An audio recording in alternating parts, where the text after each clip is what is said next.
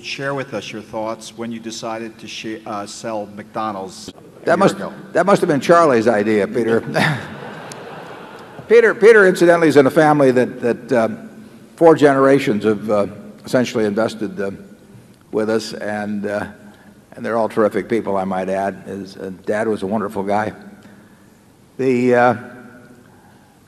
I said it was a mistake and to sell it, and it was a mistake, and I just reported that in the interest of candor. And there were some reasons why I thought it was something I didn't think obviously that it was any great short sale or even a great sale, but I didn't think it belonged in the list of 8 or 10 of the businesses, of the very few businesses that we want to own in the world. And I would say that that particular decision has cost you in the area of $1 billion plus.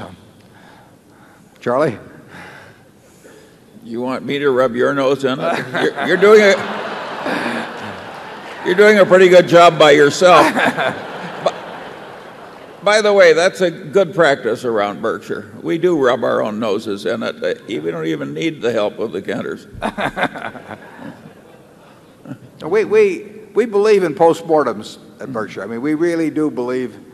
One of the things I used to do when I ran the partnership was I contrasted all sale decisions versus all purchase decisions. It wasn't enough that the purchase decisions worked out well. They had to work out better than the sale decisions. And managers tend to be reluctant to look at the results of the capital projects or the acquisitions that they propose with great detail a year or 2 earlier to a board, and they don't want to actually stick the figures up there as to how the reality worked out against the projections. And that's human nature.